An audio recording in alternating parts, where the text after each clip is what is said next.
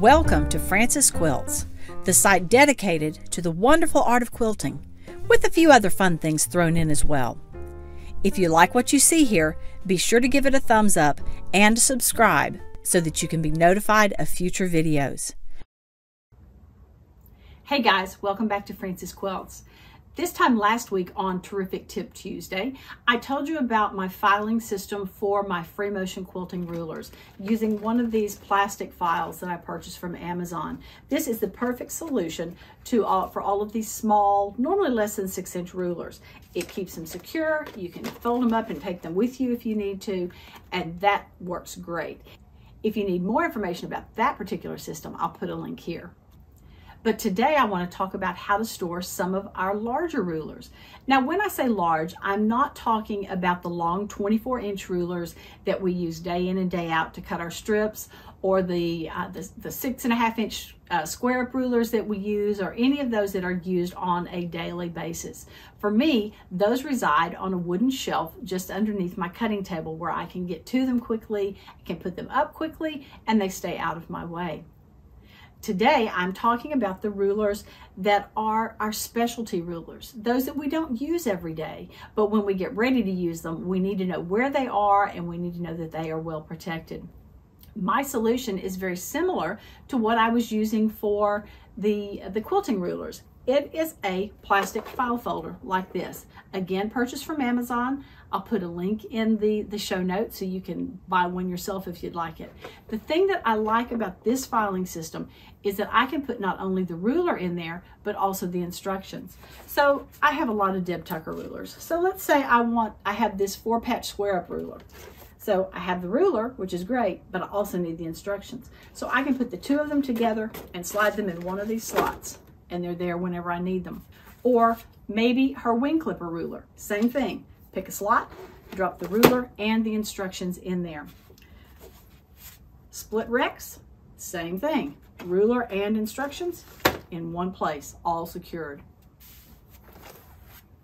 Square squared, same thing, you got it. Ruler and instructions in one slot. One more Deb Tucker ruler, her 60-degree diamond ruler. Fits right in here, and very importantly, this very large set of instructions can go right in there with the ruler. So I don't have to worry about keeping that someplace because that's big, it's hard to file. Some of the smaller ones are easier.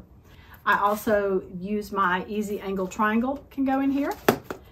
I also use some of the Quilt in a Day rulers, or this is a Bonnie Hunter easy angle. Very easy just to slip them in one of those spots. And finally, this is my block lock ruler, or my larger one. The smaller one I keep closer to my table in one of the drawers because I use it all the time. This one I don't use as often, so it can very easily sit in one of these holders right there. Or there's the cat in a cradle ruler that, by the way, I bought and have never used. And with the instructions for it, pop it in the slot and it's ready to go. I do have one ruler that won't fit, one of my Deb Tucker rulers. It is the Diamond Rex, and it's just a funky shape and just a little bit too big to fit in there. I could probably fit it, but I'm afraid it might end up splitting this area here, so I'm not going to do that. Instead, I'm going to put that on another shelf, but I am going to take the instructions and I'm going to file them in here so that I know where they are when I get ready to use it. It sure beats having all of this stuff in the bottom of a drawer, all jumbled up. These are going to be safe and going to be taken care of well. We're not going to get broken corners on them. And I love having this as my filing system for my medium-sized rulers. So that's my solution, a plastic file folder system like this. Now, some of you have other ways that you are storing your rulers. Several of you have written to me about them. I would love to hear from you how you store your rulers and what new things that you've come up with to keep those rulers safe. So please, reach out to me and let me know. Remember that I can also be found on my website at francesquilts.com, and I have a daily blog there as well. Thank you for joining me here today, and I look forward to seeing you next time on Frances Quilts. Or maybe her wing clipper ruler. Same thing. Pick a slot. Ah!